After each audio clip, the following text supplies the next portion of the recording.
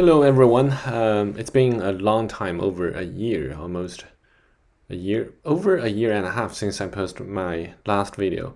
Apologize for the interrupted or not continuous updates, but I'm back.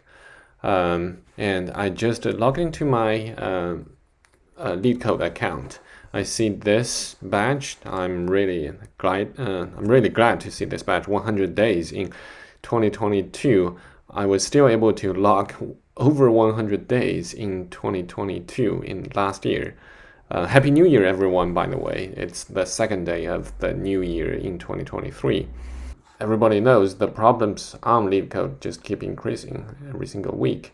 When they post the new problems to the weekly and bi-weekly contests, and after the contests ended, they will publish them to be the regular LeetCode problems for users to solve.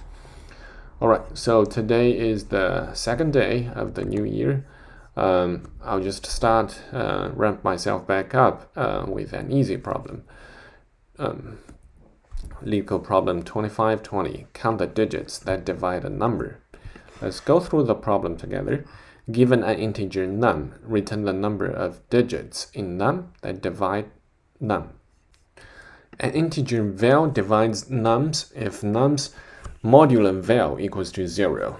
Let's take a look at a few examples. Example 1 is number 7, output 1. 7 divides itself, hence the answer is 7. Okay, 7 modulo 7 equals 0. That's what it means. And second example, 121, there are 3 digits in this number, 1, 2, and 1. So why the output is 2? That is because there's 121 modulo 1. The first digit equals 0. But 121 modulo 2, the second digit, it doesn't equal to 0. So this 2 doesn't count. And the third digit is 1 again. 121 modulo 1 equals 0. So that's why there are two 2 and there are 2 1s. So the output is 2. All right. The same goes for the third example. 1, 2, 4, 8. This number 1248 is divisible by every single digit of this number. So that's why this is marked as an easy problem. It's truly easy. We can quickly code up the answer. The answer is very straightforward. We will just have a while loop to go through every single digit of the number, and while we go through this every single digit, we'll use the original number to modulate this digit to see if it's divisible. If the modular result is 0, if it is 0, we'll just add to the final result by 1, and then return the final result. All right, so we'll have one variable called num. That is because we will keep changing the num. Well, it might not be a good idea. So I think what we will be doing, I don't think it's usually not a good idea to change the input, but I think for LeetCode problem it's probably fine. Usually we have a final, especially in Java, in front of input. But this is for very simple algorithm practice, so I think it's fine. But bear in mind, that's not very good practice. As long as num not equals to 0, that means there's still a digit that we haven't gone through yet. So what we'll do is we'll just get the digit, that is num modulo 10. We get this digit, and if original, this number doesn't change, modulo digit equals 0, that means it's the original number is divisible by this digit. What we'll do is we'll add it up, okay, and then in the end we'll just return sum.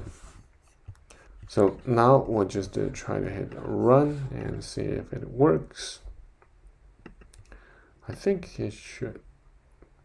Oh shoot, oh, time limit. So that is because I forgot to change the number. So sorry about that. Num divided by 10. So we keep shifting. Is it? Oh yeah, it should be num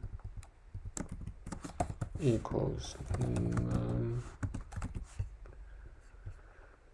divided by 10. So we always chop the most right digit off. Test it one more time. Accept it. Submit. All right, it's accepted. Let me do this one more time. Very satisfied. Thanks for the feedback. Well, you see, LeetCode has added a lot of very nice features, which I'm not even super familiar with now. As you can see, I have been away from LeetCode for quite some time, but it's fun. It's always fun to be back, to be challenged, and to keep learning something new, to keep myself sharp, right? And every one of you guys should do the same, and you should really enjoy it. That's what I feel too. All right, accept it. Yeah, this is the solution to this very easy and straightforward problem. Time complexity of this is just O(n). N is the number of digits in this given number. Let's see. Well, not really O(n), because this number, it should be really O(1), because this is a very small number. And space complexity is also O(1). So very straightforward. Yeah, that's it. If you guys like this problem, or like me, how we walk through this problem, how I approach this problem, just give me a like and hit the subscribe button. Leave me a comment if you have any questions or concerns or questions. Just comment down below, and feel free to share this video. Thank you guys so much. I will see you guys in the next one, and Happy New Year.